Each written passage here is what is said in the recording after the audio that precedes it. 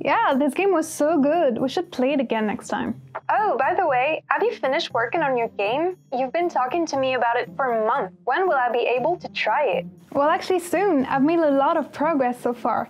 I'm halfway through writing the rulebook.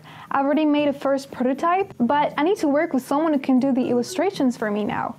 I'm actually thinking maybe I should launch a crowdfunding campaign soon. I've watched many videos on the benefits of crowdfunding. I need the funds to make this game happen. Oh, okay, that's cool. I don't know much about crowdfunding though. Do you think it's not too early to do it since your game is not finished yet? I don't think so. Since I need the funds to move forward with my game, now is probably the good moment, right? Yeah, maybe. So, how will you do that? Do you know how much money you need exactly? What your campaign will look like? Or where to start? I have no idea. Hello to you, tabletop enthusiast. I'm Céline, brand and community manager for Game on Tabletop, the crowdfunding platform for gamers by gamers. Welcome to our new series of video called Crowdfunding Consulting. I'm with Laura today, who is the COO for Game on Tabletop. She is my colleague. I've been working with her for more than a year now, and she's working every day with game creators to help them with crowdfunding and with their crowdfunding projects. Hello to you, tabletop enthusiasts. I always wanted to say this phrase as well because it's Céline's. I'm really happy to be here as well and be able to talk to you today with my colleague Céline. So you might be aware that I already did a video before about crowdfunding and the benefits of crowdfunding for creators, but I wanted to do a new video with Laura because if you've watched this video, maybe you thought, okay, crowdfunding might be for me, but if you've never done crowdfunding before, where do you start? So I was wondering, maybe let's pretend that I am a creator and that I've never done any crowdfunding campaigns before, but I have a game that I want to crowdfund. What would you suggest me doing to start? First of all, obviously, I'd be super happy to see that you're into game design now and that you're working on your own project, Céline. But for every creator, whether it's you, always start with the why. Figure out why you want to crowdfund your game. So obviously the first of the question is why do you want to make a game? So that has reasons. But then also why making a crowdfunding campaign is the way you want to go is a very important part of the whole process. Because there can be a lot of different reasons why you will want to crowdfund a game. It might be because you don't have the funds to actually go into production. It might be because you want to be able to live an adventure with all of the different people out there that are going to back your project. Maybe it is because you really want to create a whole company.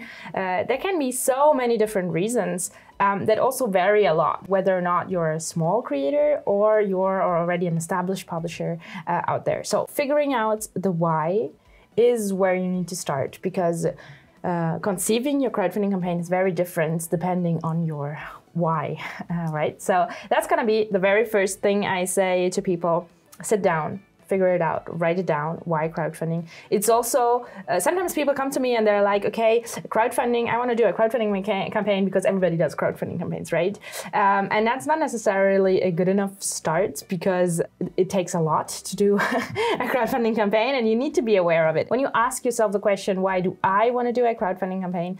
You will actually start thinking about the different possibilities, the different reasons, and you will actually realize the whole spectrum, what goes into a crowdfunding campaign, and you will be able to be more assertive of the fact that I want to do a crowdfunding campaign because I want to be able to do it all on my own, or I want to be able to make the product even better than I would be able to make it with my own funds. And I think you, Céline, did a great video on that topic that I recommend all of you check out about different reasons of the why you would want to do a crowdfunding campaign for your project.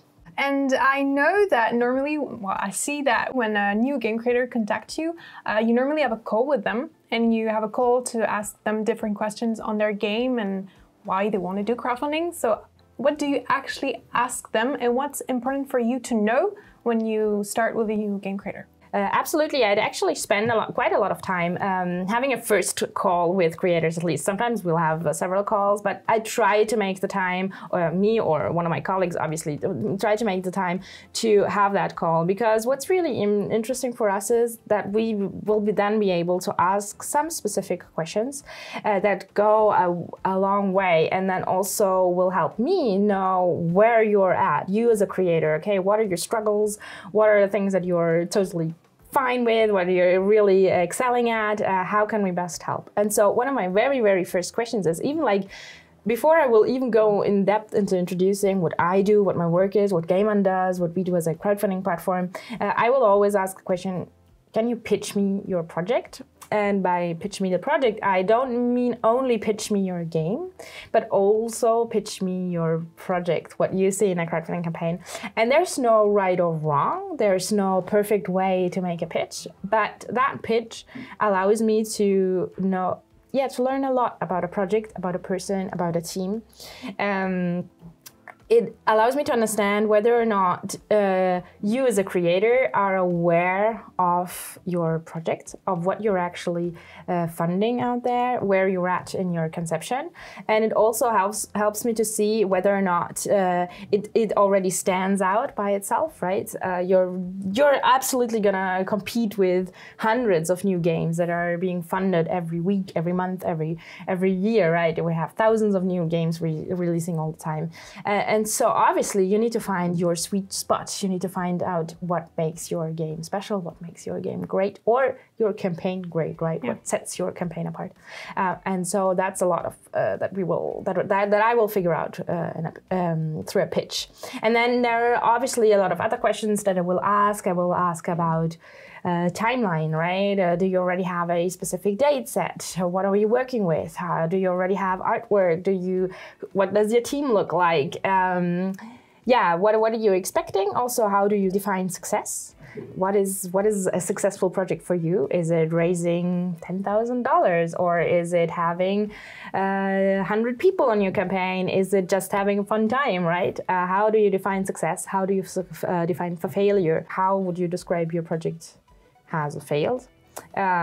Because it's important for me to know where are your expectations, where do I also need to be especially aware of, hey, be careful about that, or maybe you need more insight, maybe I can suggest something, or where I can feel, okay, this feels all set up, right? That feels all figured out rightly. So that's basically where we will start out with a discussion.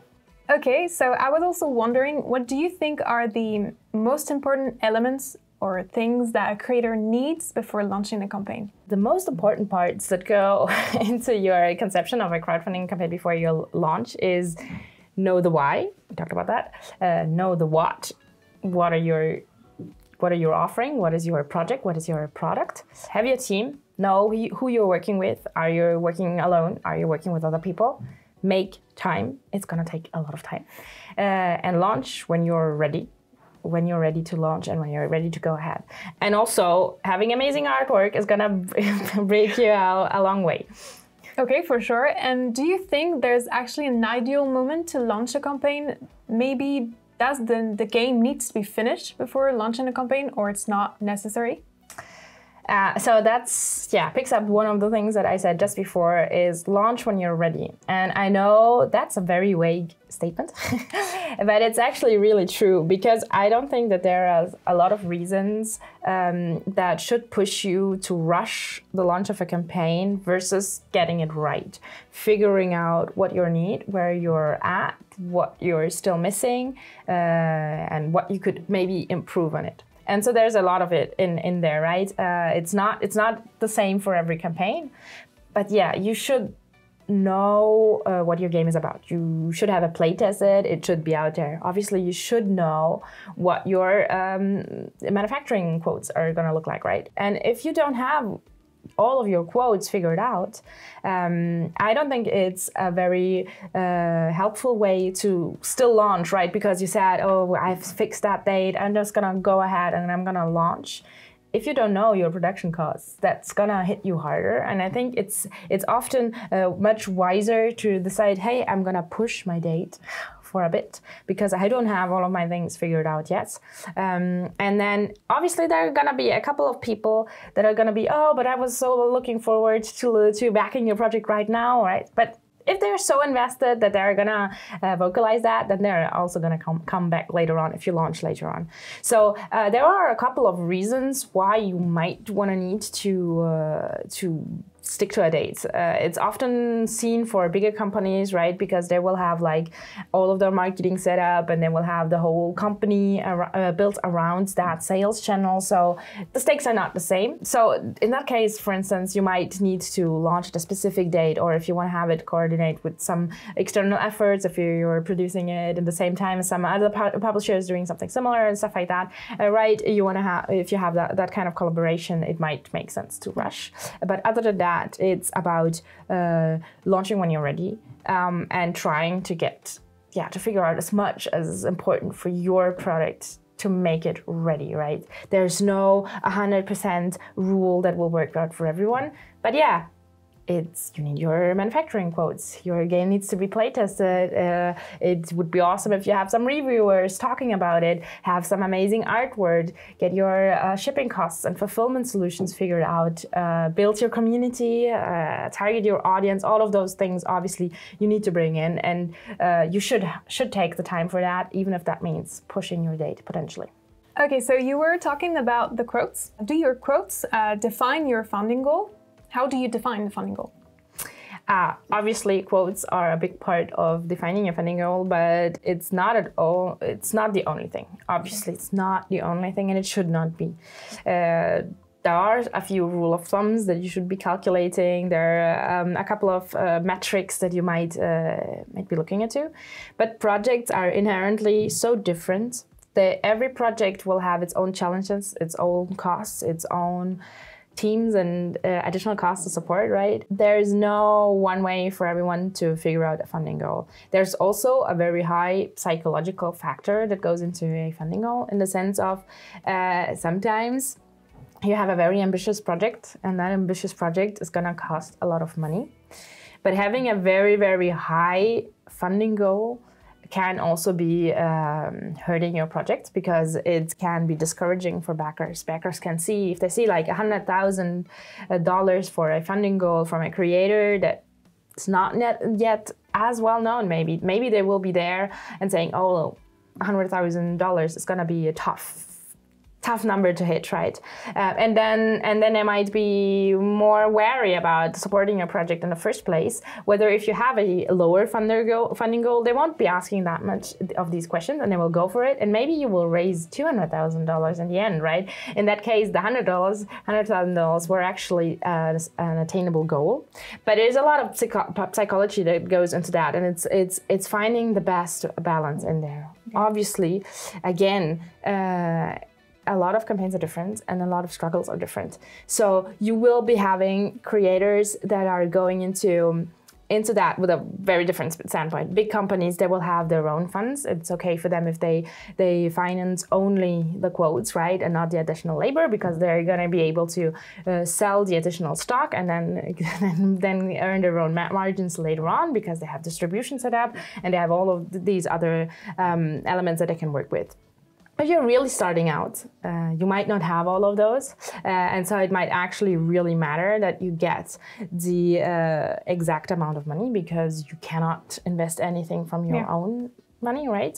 And in that case, it's difficult to find that perfect balance, because production is always going to be expensive, so that's always going to be a high cost. So in that case, it would be about figuring out what would be the lowest possible version of it, right? Maybe even like if you're printing a book, thinking about maybe I could do it just in black and white, right? It might not be the book I'm looking forward to, but I would be willing to still go with a black and white version, because it would still make my game be realistic. And that will allow you to maybe say, okay, maybe I need only $5,000 and not $10,000 than I would need for a full color print.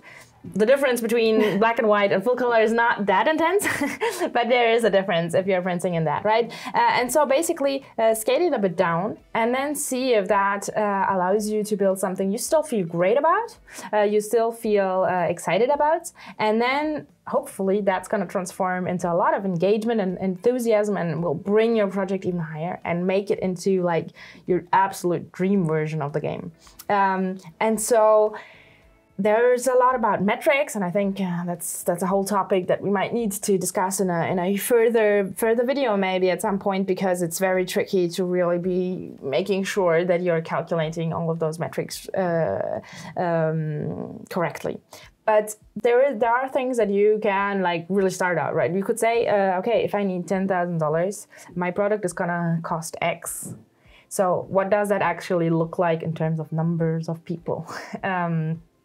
Do I need to have 100 people? Do I need to have 500 people? Where am I at? How many people do I know around me that would just go ahead instant back? It could be your family, it could be your friends, right? But still, right? These people, are they gonna be there day one? Are they gonna inject that money right away?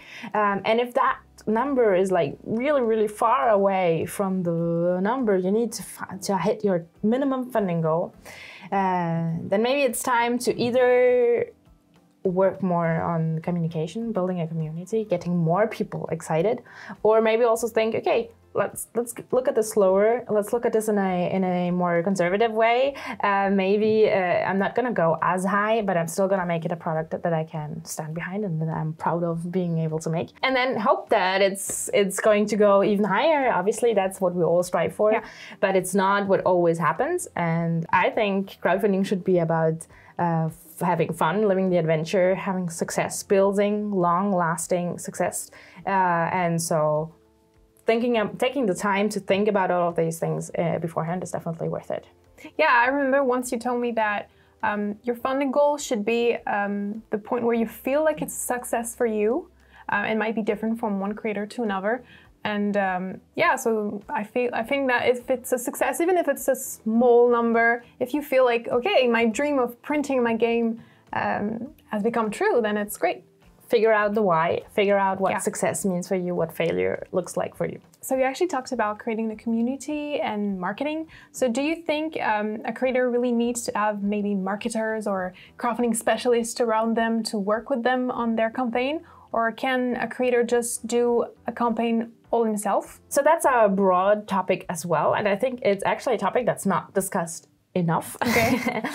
Because you have to understand that if you're going into the adventure of crowdfunding your project, you are actually building a company, right? So there are different versions about going about that. Some will just create their own one-person company. It's not going to be, their goal is not necessarily to become a huge new publisher later on, right? And there are others where that goal is more present. But still, even if you're doing it on your own, you will still need to address all the questions, right? There's still going to be so many different elements that go into it. So you will be talking, obviously, you will be talking about game design. Awesome, great. But you will have to look at illustrations and art direction, even if you're not your illustrator yourself. But still, somebody needs to say how the game should be looking like. You will obviously be talking about financials. How much is this going to cost? Who's going to be paid how much?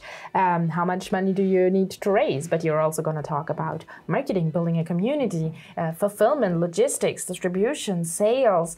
There's so much that goes into doing a crowdfunding campaign. And that's where it's very important to ask a question about a team.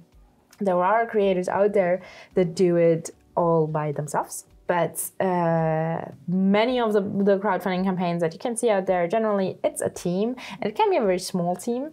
It can be like 3 or 4 people. I'd say 4 people is a great way to start out. Maybe they're not all like employees or not all necessarily be paid that much, right? But it can be also just a healthy support system that you have around you. Being able to talk to your friends, family, significant others about your project, being able to share the struggles, the ups and downs that you're going through is just so worthwhile, right? It's gonna be a roller coaster ride. It's gonna be full of emotions. It's not all gonna be amazing, and it can be very draining, it can be exhausting, and acknowledge that right from the start. So I'd always encourage you, try to find a group of people around you, build a team, in whichever form that will look like. And if you go out there alone, make sure you're aware that you're gonna have to wear a lot of different hats. So yeah, if you're going out there yourself, you're gonna be a game designer, an accountant, an art director, the logistics person, you're gonna be the customer service representative, the play tester. You're gonna do all of those different subjects, and you should be aware of that, and you should embrace that and look forward to see all of that, those different elements. But then again, it's also an opportunity to live an amazing adventure and be able to see all of those different bits and pieces in your project, right? And you can then say, hey, I've seen how the financials came together for the project, even if you maybe didn't do it yourself. So I think we can talk now about marketing. I mean, that's what I know best. And I know that marketing is really important for a campaign, for a crowdfunding campaign. So obviously it is mandatory. What needs to be the budget for marketing for a campaign for creators? Obviously, there is no answer that I can give you that's going to be an answer that will work for every campaign out there.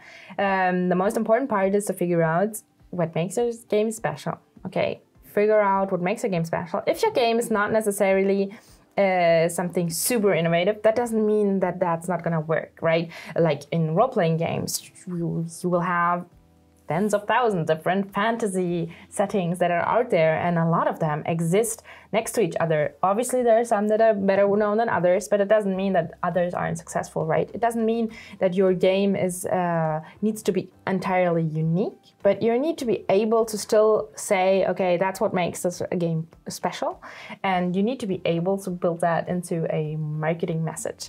And then you can look into that, how you want to craft it around, right? There are lots of different ways to go about that. It's obviously there's the solution of going to the more conventional marketing aspect, right? Doing Facebook ads, doing social media promotions, doing, I don't know, a billboard. No, but you could be advertising in magazines, on YouTube channels, and stuff like that. Obviously, that's going to be paid promotional advertising. You could also go the route of more of an organic approach. So like figure out if there's something cool and amazing about your game, and then, I don't know, have something, whether or not it's in a physical presence, which is currently quite difficult given the global pandemic that we're in, but it can also be online, right? It could be an interactive event that people can participate in, and so then they could get to know about you and your projects and your elements. So, and that might not necessarily have a high cost, but it could be time intensive for you, for instance. So it might not be very financial cost, more on the time side. And sometimes, yeah, you can get creative. You can invest in some specific game, like an amazing illustrator that you love to work with, and you know that they have a great community. And maybe you make a very fun and creative collaboration with that person, and maybe that's gonna reach out, right? So there's no necessarily a fixed budget for it. It's more about having a sense of the importance of marketing. Marketing is gonna carry your project. Talking about your project is gonna make it go beyond.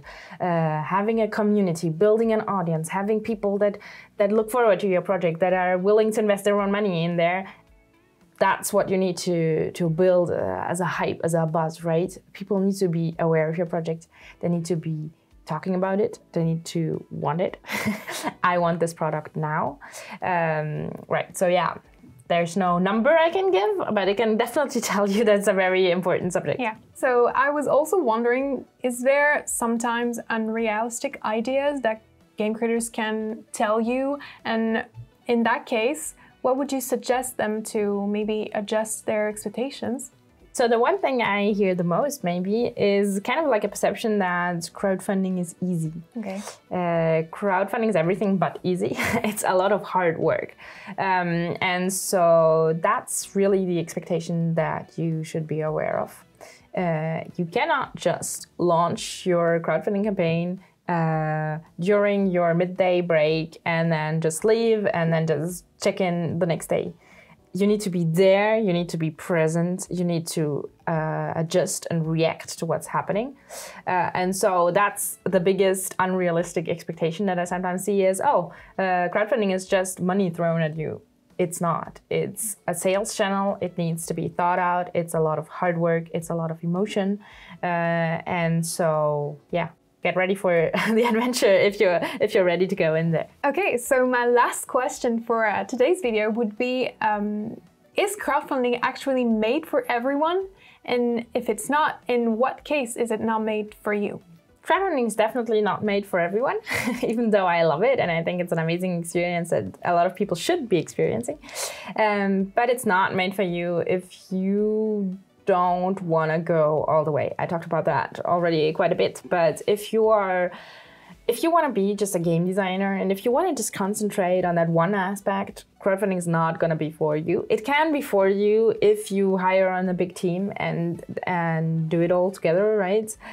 But still, I mean, having a big team around you will ask some kind of involvement from you anyway, right? So in that case, it's not for you personally. That doesn't mean that it might not be for your game. Your game might be good for crowdfunding. But if you want to stick to game design or art direction or something very specific, then I think working with an established publisher has a lot of advantages, because they're basically gonna take that away of you. It will come with some form of concession. You will maybe not have the full control about your game idea or what it's gonna look like or when it's gonna release. But I think that might be worth it for not having to deal with accounting, right? I sometimes have people that come to me and say, oh yeah, but it's really complicated to do accounting. And I'm like, yeah, that's because accounting is an actual job, right? It's an actual, people are actually studying that. They're spending a lot of time in that. It's a real position in companies. So yeah, obviously it's tough, and it doesn't mean that you are not able to do it. It just means that you need to have the will to do it. So if you want to stick to game design, that's awesome, because then you're probably excelling in your job and that's what you're best at, and maybe you're not a great accountant and that's totally fine, right? Then I think it would not be a good fit to go into crowdfunding, but it can be very tearing, it can be very exhausting, and it can take an emotional toll on you if you're not full into the entire adventure. And also, I'd also say that crowdfunding is a lot about innovation and about proximity with people. And if that doesn't fit to your project, right? If it's not a project that can be kind of built into an adventure, I don't think crowdfunding is the best fit there either. But then again, it's just a sales channel like other sales channels. It's a bit particular, but yeah, it needs to be fit onto the right product and the right situation. Okay, so I think we can end here for today's video on the subject. If creators or the other people who are watching us today had to remember one thing from all that we talked about today, what would it be? I'd say remember that that's gonna be your adventure, and you can inspire yourself a lot with what people do out there, but it's never gonna be exactly the same. Okay. It's always gonna be a part of innovation in there. So make it your own adventure, and yeah, then just go for it, right? Go all in. Well, thank you for being with me today. Thanks so much for having me here, Céline. Okay, I think I know where to start now. I need to work on my quotes and find my own why. I'm so excited to start my own crowdfunding journey. And that's it for our first video from our Crowdfunding Consulting series. But because I have other questions to ask you on crowdfunding, next time we'll talk about the right platform to choose for you and why it's important to have a tabletop dedicated crowdfunding platform for the board game industry. If you have any other questions on where to start with crowdfunding, feel free to leave a comment under this video. Thanks for watching, and as always, don't forget to comment, like, and subscribe to our channel to follow our crowdfunding adventures. Until then, keep playing games, and we'll see you soon. Bye bye!